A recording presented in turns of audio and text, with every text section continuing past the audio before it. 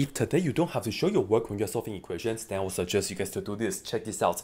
Our goal is to solve for c, so we see that we have to get rid of this 2 first. So seriously, just get rid of it. So that means we'll have to multiply both sides by 2, and then 10 times 2 is equal to 20, so get rid of it, and then put a 20 right here. And next, we will have to get rid of this negative 5 to add 5 on both sides, right? So just get rid of it, and then 20 plus 5, just 25.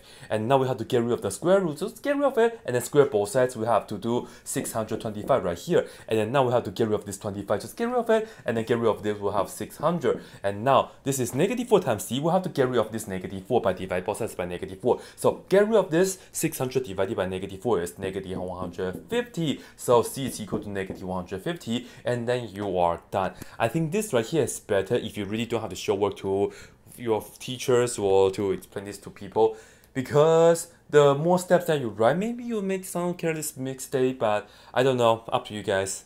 That's it though.